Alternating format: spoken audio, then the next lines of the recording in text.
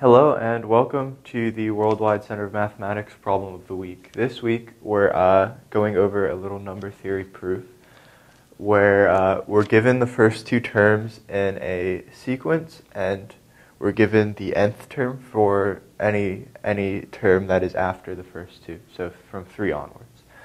And our claim is that a sub n is equal to 3 times 2 to the n minus 1 plus 2 times negative 1 to the n. And so I guess first you notice this negative 1 to the n, or I noticed that first anyways. And that means that every other term is going to alternate sign, or every other term for like this part is going to alternate sign. That will come up later. Also, we notice that we're dealing with recursion, so we might want to we're going to probably use an inductive proof, and that is what we're going to do. So inductive proof has 3 steps. First step is you check the base case, so when n equals 1 and 2, I guess, because we're given 2, so we might as well check that. And then we assume our assumption is true for n equals k, and then we go ahead and prove with that assumption in mind that is true for k plus 1, so it will hold for all natural numbers. So yeah, we're just going to go ahead into proving the base case. So according to this,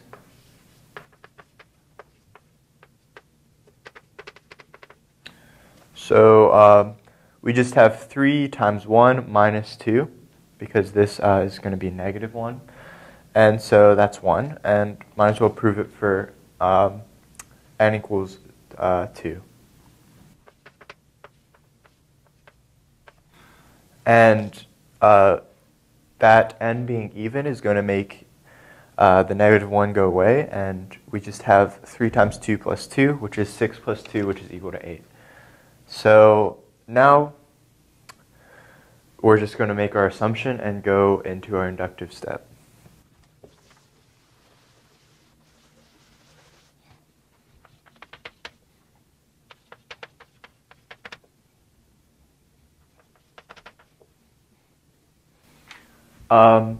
So we have this assumption here, which is just kind of what we're trying to prove, and we're going to use that assumption later on to prove that the n plus 1th term is going to fall into our equation for what we would expect. So I'm just going to write that out.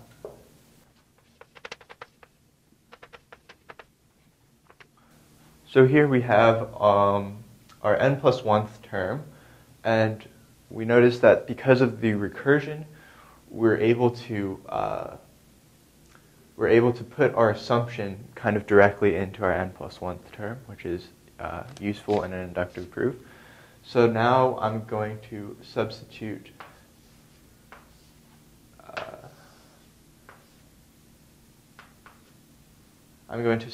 our a sub n here and a sub n minus 1 here, which you just treat n minus 1 as its own term. So you'll see what that means in a second. And so for now, I'm just going to go ahead and substitute.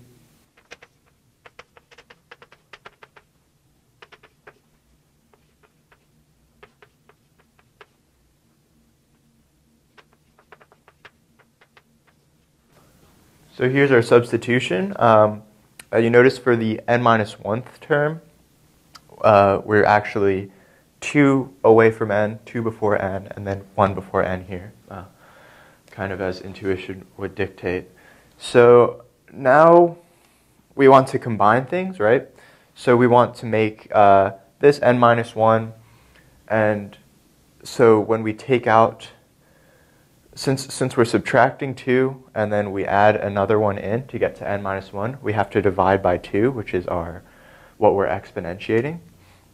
And similarly for this negative 1, we're also going to have to divide by negative 1 once we add in another n minus 1 to get to negative 1 to the power of n.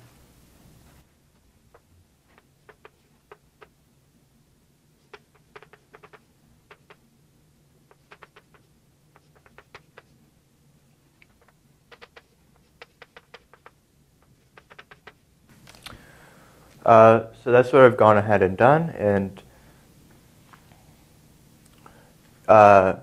you see that we have taken out a negative 1/2 to, we've taken out 1/2 to increase this power by 1, and similarly we've taken out negative 1/1 to make that, to increase this power by 1 to get to n.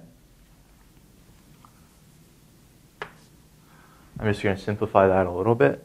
So we just have -4 times negative 1 to the n. So now we notice that we have similar terms because we don't have this multiplication factor. The exponents are the same. So we're just going to condense this expression.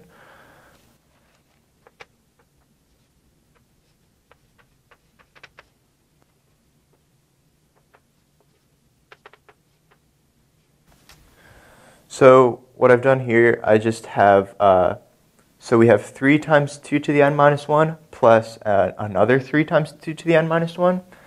So I've taken this out because we're trying to make it look like this in the end. So I've taken out a 3, and we have 2 times 2 to the n minus 1 because we have 2 of these terms, both here and here. And I've done the same thing for the negative 1 to the n term. So 2 minus 4 is negative 2. And so what this is, since we have 2 times itself n minus 1 times, and then we're multiplying that by 2 again, that just turns into 2 to the n. And since every other term flips sign from its previous term, if we make this n plus 1, we're going to be adding 2 times negative 1 to the n plus 1. So rewriting that will give us kind of what we expect from our induction.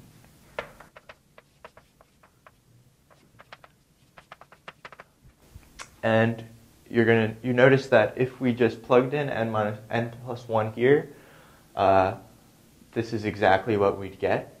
So that means our statement is valid, our assumption is valid, because we got to this using just logical manipulations along the way. So thank you for watching, and I hope you got something from this solution if you were struggling with this problem. You can find a link to more problems of the week. You can also check out our website where you can find a bunch of math resources, or subscribe to our YouTube channel, of course, with all these links here. And of course, if you're on mobile, you can find the links in a card up in the corner. Thank you for watching, and have a good day.